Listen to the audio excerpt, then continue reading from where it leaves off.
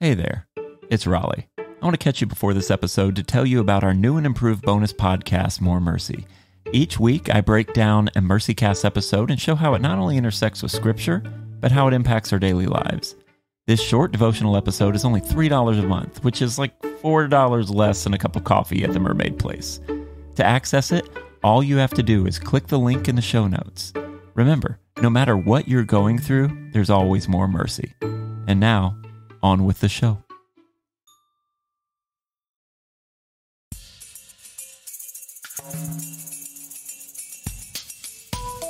And welcome back to the MercyCast, where we are learning the art of compassion through the adversity of life. I'm your host, Raleigh Sadler. All of us face some form of loss, whether it's the loss of a job, the loss of a friendship, or a deep feeling of loss that we may not know where it's coming from at that moment.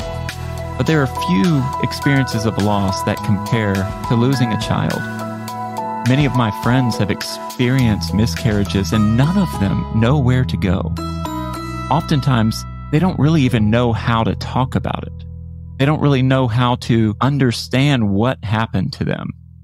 And so in this isolation, they can retreat into themselves for fear that no one will be able to understand what they're going through. Rachel's parenthood journey started with pregnancy loss. In her pain, she realized there were few resources and places to open up about her story. Today, I'm joined by Rachel Lohman, who is the founder of Hope Again Collective, a handmade jewelry line that shares the stories of moms who've gone through pregnancy and infant loss. She's also the author of Miscarried Hope. Rachel, thanks for joining me on the MercyCast. Glad to be here with you, Raleigh. In your story, you experienced what so many parents go through. And you were right there with them. You didn't know where to go. You were having a hard time unpacking it by yourself. And you really didn't seem to have anyone coming around you. What did you do next as you're trying to process the loss that you've experienced? The season that followed my loss, it was very disorienting. And the area that I struggled with the most, I think, was my faith. And there are so many things packed into that. So it didn't just feel like the loss of a child. It obviously was that. But as time went on, I realized there were so many secondary losses, as is common with most forms of grief, right? But I just had no idea, A, that miscarriage would become a part of our story, but that I would have changed relationships with so many different facets of my life, really in so many ways. So what I did, I didn't have much to do, to be honest, in the time. I sat with a therapist who was phenomenal, and she was a lost mom herself, which I didn't know until I had this experience, and I had already been a client of hers prior. And just having somebody who was a trusted resource, who was a little bit further down the road than I was, in a safe space, be able to process the mix of emotions that I would feel. You know, you're feeling afraid to hope, to dream about your future. I was even feeling a little bit afraid to trust God with these desires to be a mom and to try all of this again. It just felt so weighted with vulnerability and risk.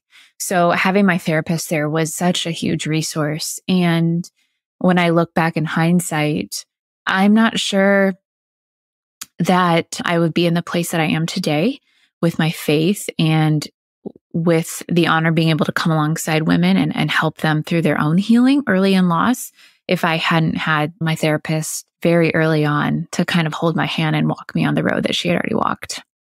You talk about this idea of secondary loss, and I think that is something that is lost on a lot of us. We don't think about the other things that kind of happened in conjunction. Yes. And so you talk about, you experienced a hit to your faith, kind of a loss of faith. Tell me more about that. Sure.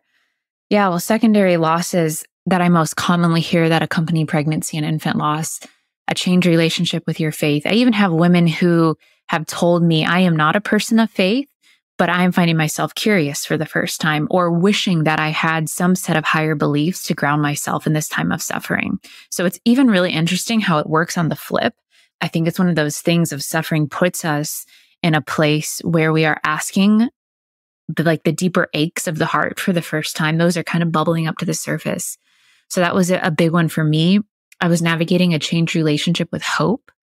I suddenly was feeling like there was a disconnect with my own body. I knew that, you know, God had created my body a certain way, and that I'm supposed to be able to carry life. And so it was very confusing. And there were waves of betrayal, feeling like my body had betrayed me. It didn't do what it was created to do. Now, obviously, there are a lot of nuances in that. But I do bring that up. It's an important point because it's one that a lot of women struggle with after pregnancy and infant loss, but they often feel uncomfortable talking about. But you suddenly start to feel like, is my body safe for babies, for new life? That was one. You have a changed relationship with your friends and family too. A lot of women feel very unsupported, sadly, after they experience a loss like this, because usually the social circle doesn't know what to do. And that can result in just retreating. They don't acknowledge the baby. They don't ask questions. You know, the first anniversary of when the mom and the father lost their child goes and passes, and there's no acknowledgement. There are a lot of simple things that family and friends can do to be intentional to support a lost mom and lost parents. But I think there's just not a lot of education out there right now. And so people, out of fear of saying the wrong thing, don't say anything. So it really feels like internally, externally, spiritually, emotionally, there are so many secondary losses. And yeah, I just think that's an important piece to name and to be able to talk about. And it sounds very holistic as well. It's not that one thing is happening, but you're being hit on many different fronts. Right, right. And it's probably really difficult to handle when you feel isolated and alone in a moment where your suffering is at fever pitch. Yeah, and you're expected, to return to work after your 3 bereavement days, and the world around you. I mean, you just have to jump back into it. You have to go grocery shopping. You're surrounded by pregnant women, little babies, celebrations, pregnancy announcements, baby shower invites. And I know that can be a really difficult thing to navigate, especially when your loss is fresh. And I think it's also important to say the pain that a lost mom might be feeling does not take away from, the joy that you want to feel in celebrating a stranger or a friend or somebody else who is able to have a baby and to be pregnant. But it's just such a sensitive, delicate balance. You want to be able to celebrate this beautiful thing happening for somebody, but your heart is so broken. And you're just reminded of what you lost. So yeah, it is just very complex. I think it's one of the most unique forms of loss because our society doesn't really know what to do with it. I've had so many friends talk to me in just a very confidential way. They're like, hey, I don't know what to do with these feelings. And I'm like, tell me more. And they're like, okay, so I'm really glad that my sister-in-law is pregnant, but I just lost my child. And I don't know how to feel. Like I'm excited for them, but I also feel so much pain. And I don't know who to talk to. And in these moments, I don't really have an answer. Can't fix it. I would love to. That would be awesome if I had just the magic pill. All I can do, though, is be present in that moment and say, this is not the way it was supposed to be. Exactly. And I'm here. I don't know what to do. But I can stumble around and be your friend. I can be that. But yeah, I think your experience as you share it, I can see why you started Hope Again Collective, because though your story is unique, there are also parts of your story that I feel like we hear from many who do all the right things. They meet the right person. They meet the person they're going to commit to. They have the wedding. They're in love. They get pregnant. They wait long enough to tell people because they want to be careful. And then something happens and they don't know what to do. And I feel like this is a common story, but most of my friends who've gone through it, they seem to have very few avenues through which to talk about it. And sometimes shame comes. Sometimes there is a loss of faith. Like, God, why did you allow this to happen? If you love the little children, then why not my child? Right. And you described this idea of a changed relationship with faith, but you also described this changed relationship with hope. What did hope look like afterwards? Yeah, that was a huge struggle point. And that really is what my book, Miscarried Hope, is born out of, is this premise of hope is miscarried along with your child.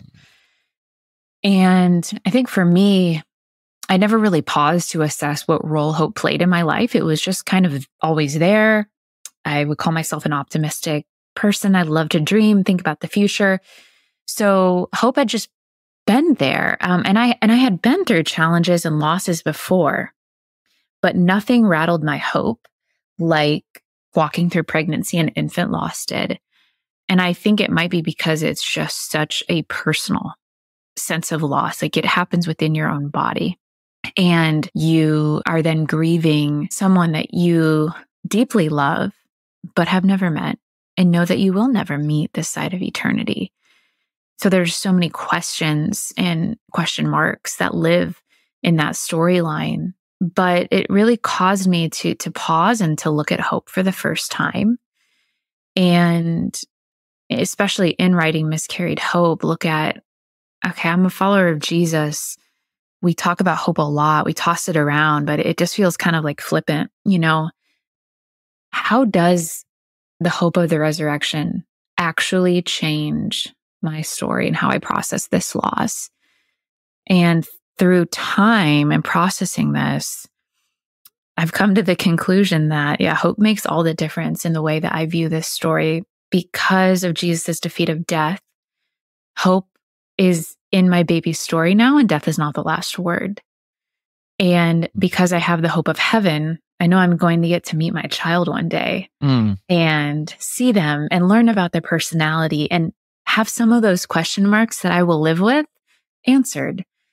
And I feel like I understand hope in a practical sense now. Like, I get to live it out versus prior to loss, this type of loss. Yeah, it's just more of like an ideal. It just kind of floated around like, okay, that sounds great, and the hope of heaven, all that stuff. But I feel like God has invited me into a concrete outworking of what biblical hope looks like for us now in a fallen world. You experience the loss as devastating as what you went through, and it's very easy to feel like all hope is gone. Mm-hmm. Like, why go forward? You can't trust God in that moment. You can't trust your body. Mm-hmm. You probably feel betrayed at a metaphysical level as well as a physical level. Right. And you start digging in. And what was the process for you of maybe not regaining hope? Because you said that this caused you to look at hope for the first time. I wonder sometimes if we just assume that we know what hope is, but we don't really have to depend on it until we have to. And like you talk about looking at it for the first time. Describe that process to us. It looked a lot like the opposite of hope as I went through the process. And I didn't like the fact that it felt messy, and there wasn't a roadmap for me to follow, so to speak.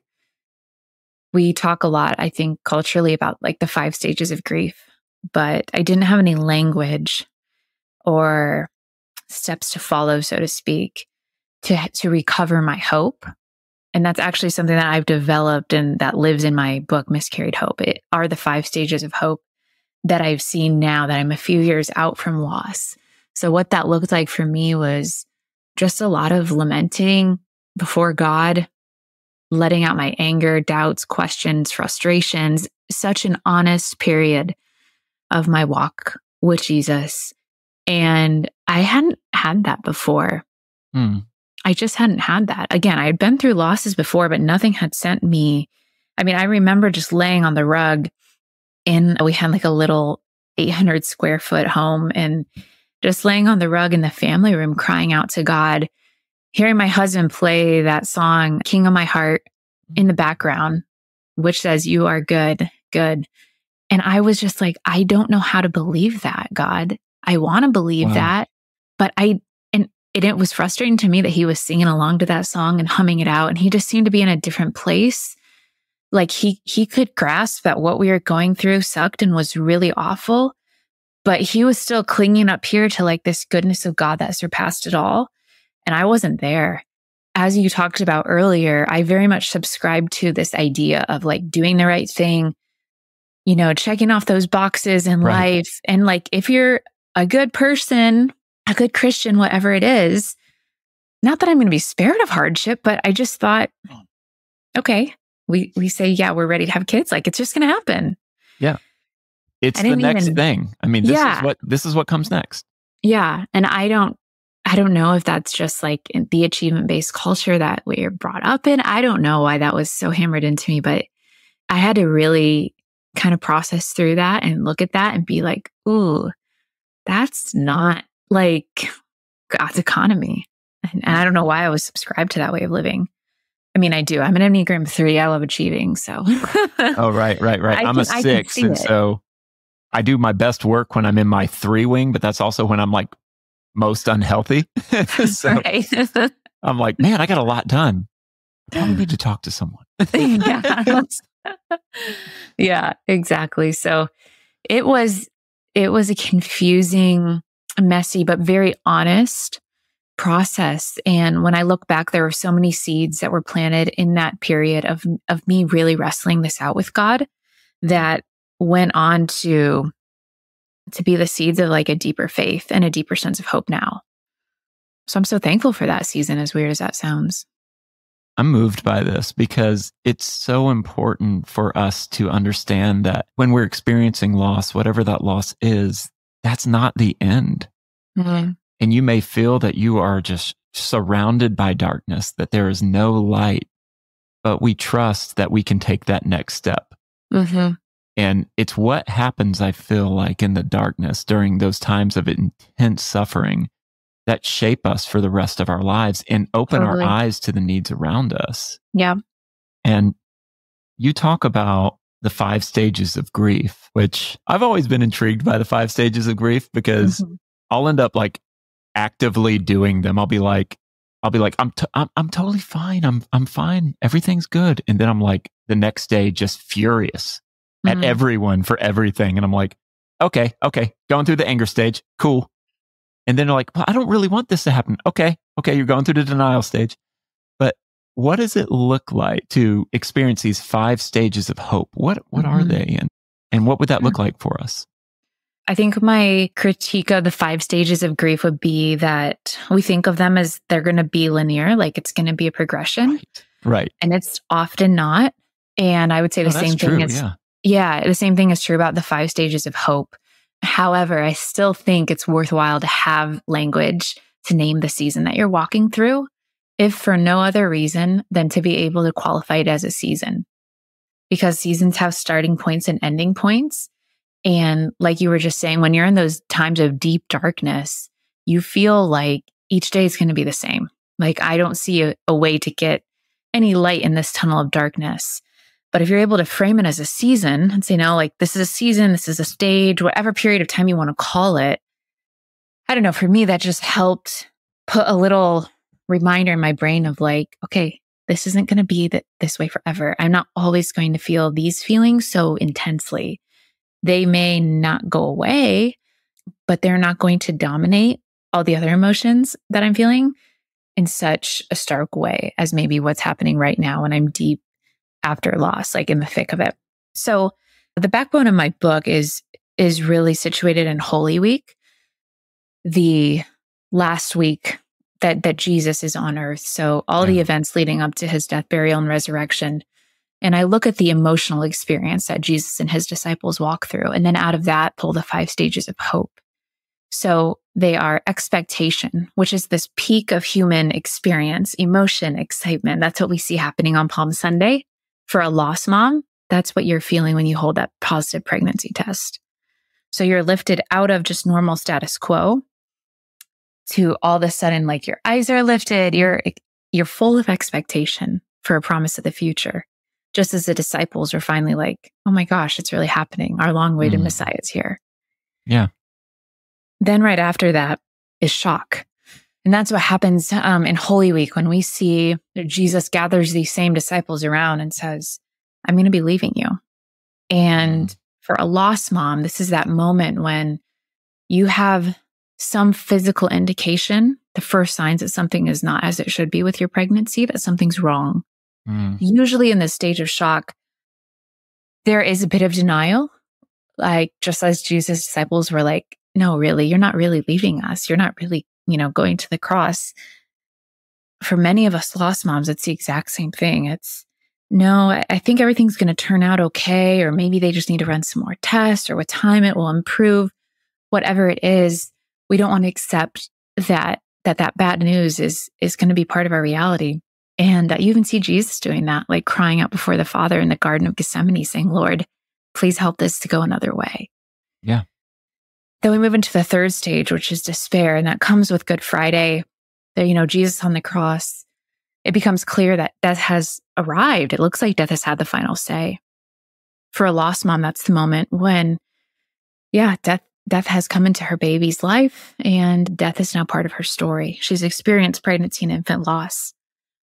And that's typically accompanied by, with that despair, is that feeling of God forsaking you.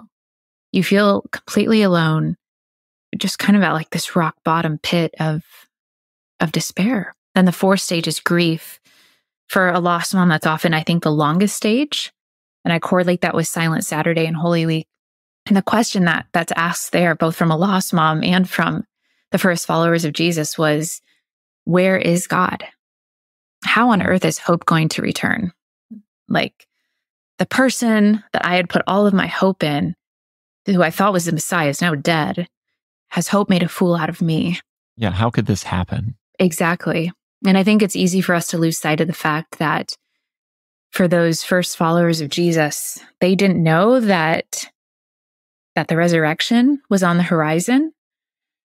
And I think it's often tempting for us to want it. We see this even in how the Western Church celebrates Holy Week. You go to a Good Friday service, you're typically going to hear somebody end the service with saying, like, Sunday's coming. For a lost mom, it just feels like that silence is kind of unending, especially at times, especially because we live in a culture that is fairly silent on pregnancy and infant loss, as we've already talked about. You can feel like God's silent, like your friends and family are silent. Maybe if you and your spouse are processing the loss in a different way, it can even feel like there's some silence in your relationship. And that's really hard. And then finally, the last and fifth stage of hope is active hope. And I call that active hope because, as we were kind of fleshing out earlier, it's not this hope as an ideal. It's, okay, I, for the first time, am walking with an understanding of how hope shapes my future and my story.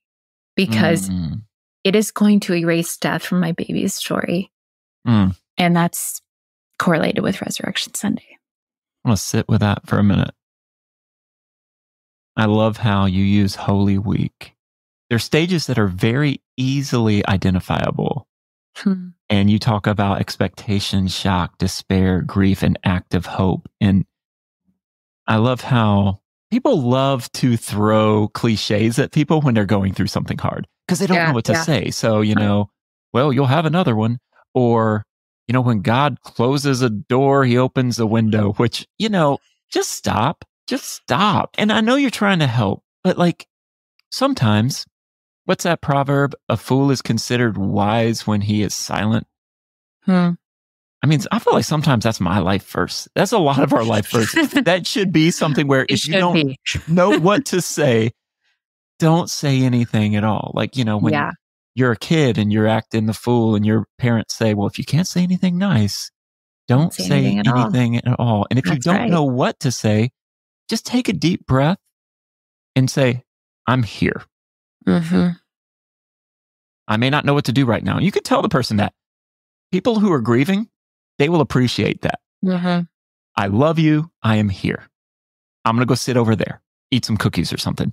If you need anything, I'm over there in the corner eating cookies in a rocking chair. That's just what I'm doing. So, but I love how your experience and what you've laid out in your book, it goes from that initial joy to the shock, to the despair, to the grief.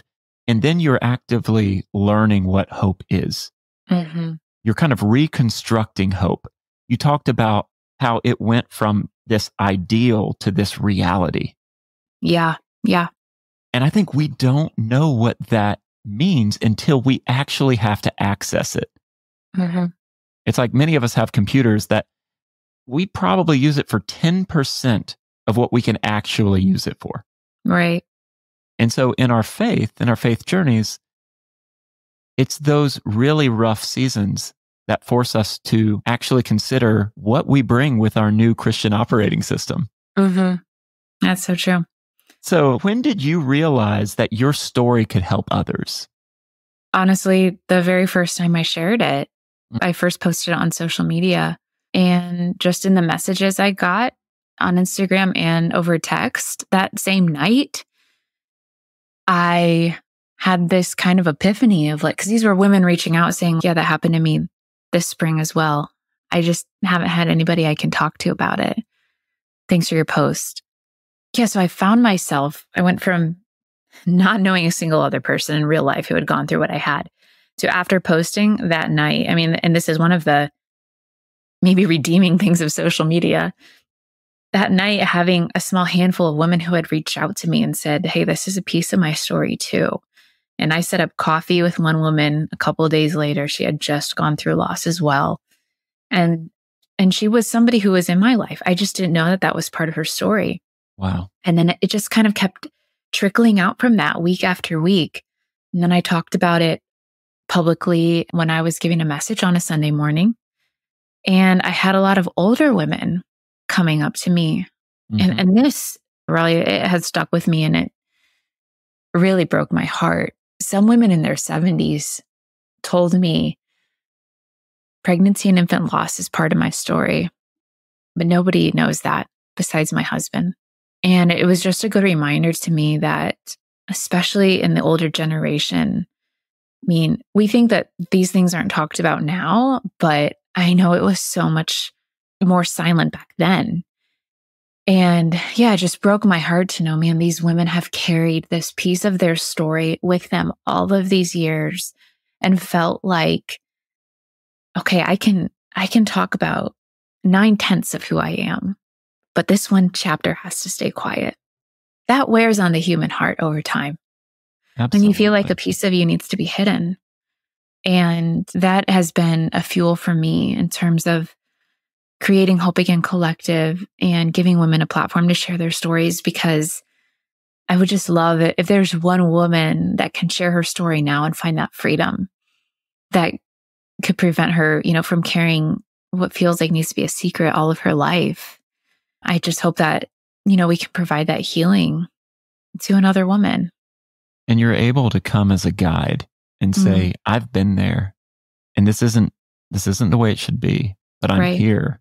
And you're able to help them also identify where shame or self-loathing can take root. Because if you're not talking about it and you don't feel safe to bring it up to anyone, like you said, this is something you're carrying the rest of your life. Women in their 70s never felt like they could share this. It was more of a throw it in your backpack, let's keep walking. And that stuff wears on you over time. It has to.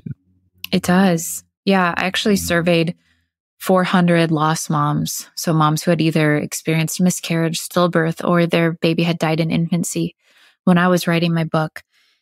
And I asked a lot of questions about shame.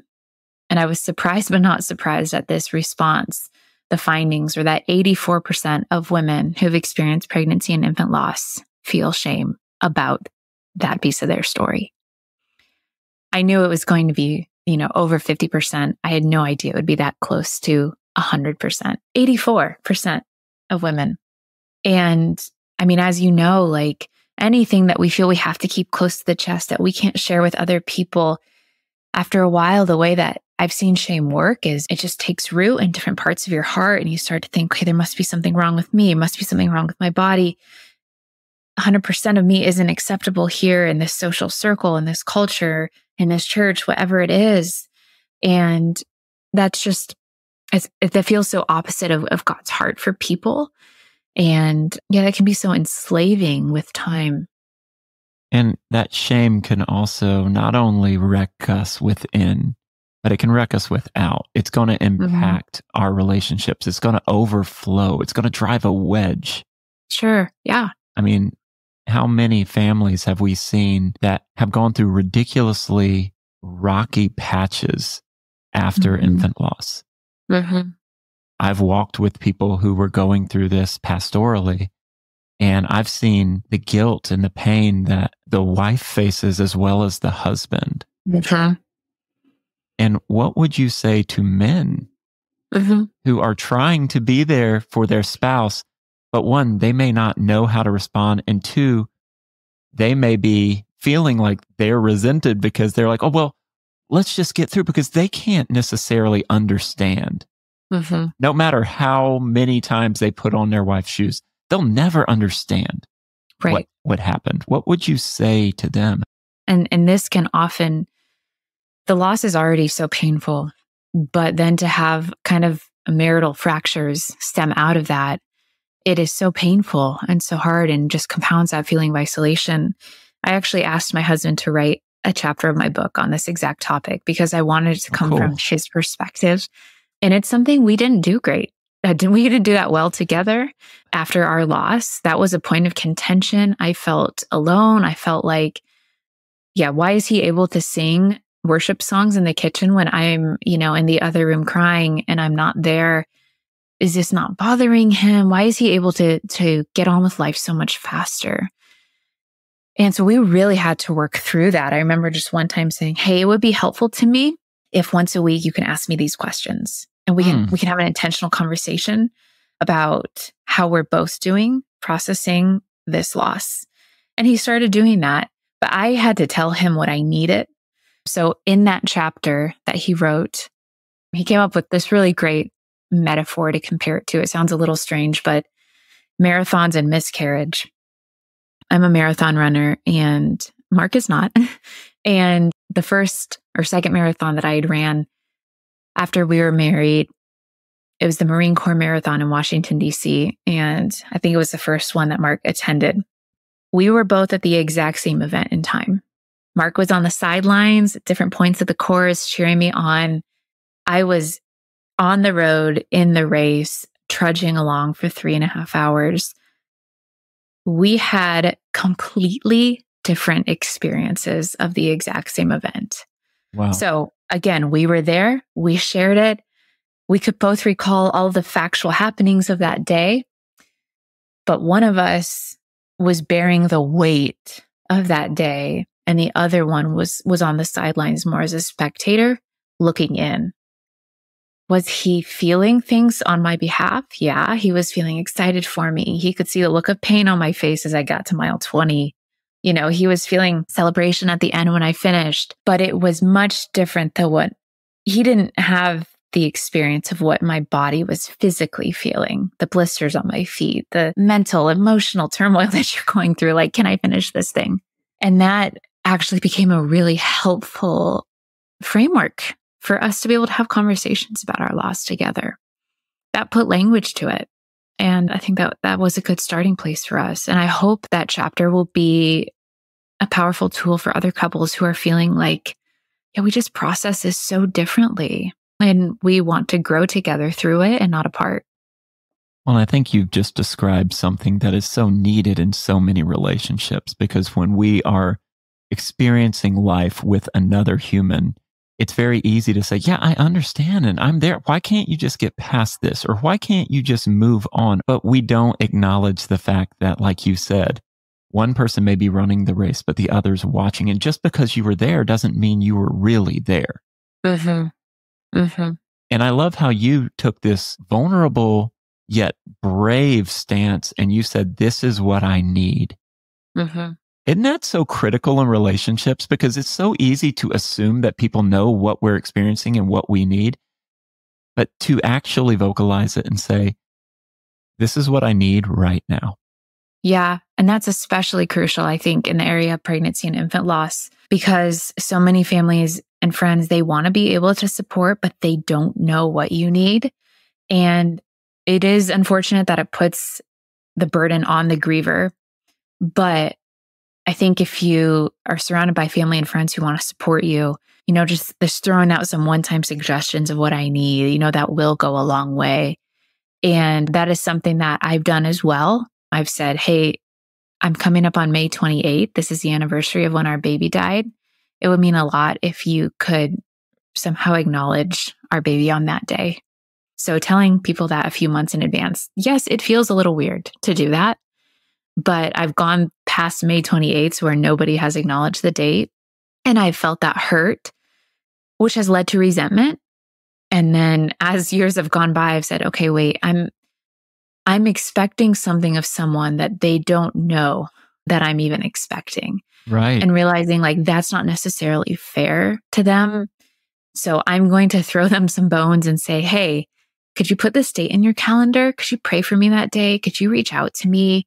Things that I like to do for other lost moms when it's their first Mother's Day without their baby. Maybe they thought they were going to have a baby in their arms by that day. I send them a card, a little candle in the mail, a text that says, I'm thinking of you. When it's Christmas time, especially the first Christmas past loss, Etsy has so many great like angel baby ornaments. And even if you just want to keep it really simple, just get them a little angel somehow to say, hey, I'm thinking of your baby this holiday season. Things like that mean the world. If you ask the mom what her due date was and can remember her on that day, that just goes so far. So I know it can feel awkward at times, but I've learned that just as with any, strong relationship, sometimes you just have to open a door to more honest communication and realize, okay, this person is not going to know exactly what I need. And it's okay if I tell them. And within that opening up, there is this opportunity to be tended to. I recently interviewed Neil Salzman, who's the founder of the Rest Initiative, and they work with people in ministry who have experienced either secondary trauma or they're carrying a load. And I asked him about self-care. And I know people, they can get frustrated over the semantics, but I think there's a core principle of making sure we just don't burn out, knowing our limits, knowing our boundaries, being able to recharge and actually do right by ourselves, right? And as I was talking to him, I'm like, well, what does self-care look like? And he said, you can't do self-care without others. Okay, so I've been talking about this for a while in the anti-trafficking space. I'm like, well, we need this. There's vicarious trauma and there's this. We need to talk about self-care. I don't think that light bulb has ever gone off for me. That we need to be tended to others. And what you're saying, even in your admission of this is what I'm going through, is you're giving your husband, you're giving your family members, you're giving those safe people in your life that you trust the opportunity to tend to you in that time. Which, what a stewardship, right? You're actually saying, I need you. I need your help. And I'm inviting you in to something that I'm scared to invite anyone into. Yes, it feels very vulnerable to receive and to ask for something because you run the risk of being let down. Right. But I don't know of a better alternative, I'm not sure there is one. And as you are navigating this and as you are working with others who are experiencing this, how do you address triggers? Because let's be honest, you go to church, it's Mother's Day. What do you do? Because most churches don't think about those who have lost a child or experienced infant loss. They don't think about that at all. They're like, well, today's Mother's Day and we want to celebrate the moms. Right. How do you handle those triggers? I'm in a space right now where I have a little bit of privilege in that regard. My husband and I lead our church. So we have been afforded the space to be really intentional about Mother's Day. And again, that comes out of the pain of not experiencing, Mother's Day well, or the recognition of motherhood well.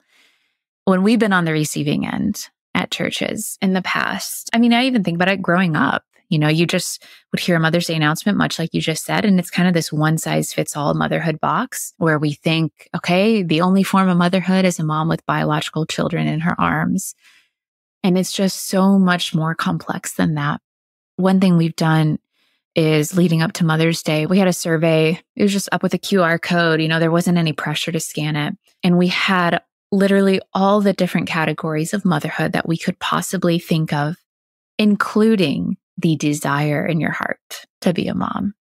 There are a lot of women who are single in their 40s or 50s, Yes. are part of our faith community that always wanted motherhood to be like a traditional motherhood to be part of their story. And they carry a very real grief. That's a very real thing. Yeah, but it's often not named.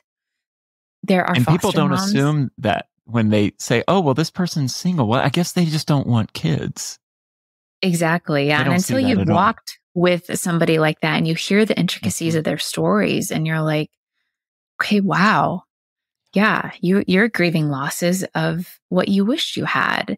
And that's The very life you painful and always very hoped for, valid. right? Exactly. So that, was one of the boxes. We have foster moms in our church, adopted moms. We have moms with children in heaven, moms who've been surrogates, moms in waiting, who are trying and struggling with infertility, moms who are missing their own moms or have estranged relationships with their children or their moms. I mean, there are so many complexities to motherhood. So we invited any woman who wanted to fill out the survey and check any and all boxes that applied to her motherhood story. And then we made this really beautiful floral arch that we put out on our patio on Mother's Day. And each of those boxes on the survey was represented by a color of flowers that we put on the arch. And women and their families were taking pictures out in front of this backdrop. But we explained at the start of the service, we acknowledged the complexity that Mother's Day brought. We prayed into the moms who carried both joy and pain over the day. And then we said, hey, as you go out to the patio afterwards and you walk by the arch, take a moment to notice the mosaic of motherhood that's represented in our midst.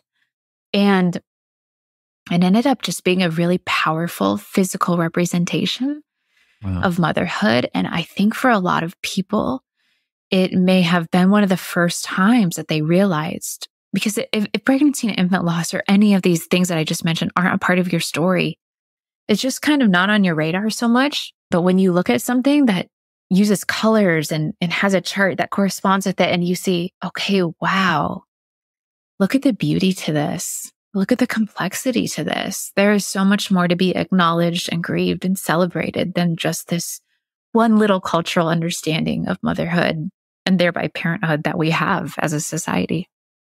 Your story is so important because so many people are suffering in silence. And you talk about how what you went through not only shaped you to understand God's love for you and to love God, but it shaped you to see and love others in the middle of their pain, in that moment where everyone wants to run away, when no one knows exactly what to do because no two acts of suffering are the same. No two experiences, rather, of suffering are the same. But you and your story intersect the lives and stories of others. And so, what advice or encouragement would you give those who are experiencing a loss like this in real time? And those who want to help those experiencing a loss like this? Right. Yeah, if you're going through this loss in real time, first, I'm just so sorry that you're walking this road of suffering. And my greatest encouragement would be to somehow vocalize what you're needing.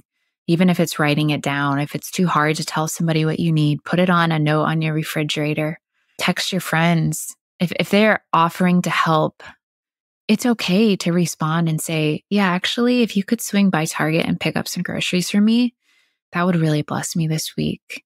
Again, it's going to be vulnerable to put yourself in a position of receiving, but that is what this season invites you into, and to keep an open window of conversation with God. So many of us want to shy away from bringing our doubts and anger and frustration to God for various reasons. Could be your upbringing, whatever it is, but keeping an open window of communication with God and wrestling all of that with Him, like He can handle it, and it will grow your faith so much in the seasons ahead. I know it doesn't feel like it right now, but in hindsight, man, I'm so glad that I stayed in the fight with God, because I just don't know what would have happened otherwise. If you're listening and you are somebody who is in a position of providing support to a family member or a friend who is walking through pregnancy or infant loss. Simple things that you can do to really care for them. Send them a text once a month, even just to say, hey, I'm thinking of you. I'm thinking of your baby. What do you need this week? How can I help? And if maybe you know the person, they're not going to take you up on it. Get really specific. Hey, I'm making you dinner some night this week and I'll leave it on your doorstep. Which night is best for me to drop this off? Acknowledge them on Mother's Day or Father's Day. Acknowledge them around the holidays. It's okay to ask, hey, are there any important dates of your baby's story that I can remember? You're not going to offend them by asking because you don't already know. Put them in your calendar. Send them a card in the mail. Just send them a text thinking of you today. I said a prayer for you. Here's a scripture that I'm meditating on today for you, thinking of your baby. It doesn't have to be grand for it to be meaningful. And anything you can do that's not silent, that is an act of showing love to someone who's walking through pregnancy and infant loss, it will go a long way. Because people will understand the intention, right? They'll understand that you're trying to join them. Mm-hmm. Rachel, thank you so much for this honest conversation. Thank you, Raleigh. It was a gift. If you are interested in more stories like this one, buy my book, Vulnerable: Rethinking Human Trafficking. Also, if you want bonus content, you can click on the link in the show notes to access our new and improved weekly bonus podcast, More Mercy, where I dive deeper into each episode. Don't forget to hit that subscribe button and leave MercyCast a 5-star review. I want to hear from you. You can email me at info@mercycast.com. This podcast is brought to you by Let My People Go. To learn more about how you can love your most vulnerable neighbors through your own vulnerability, go to lmpg.org. Till next time, have mercy on yourselves and each other.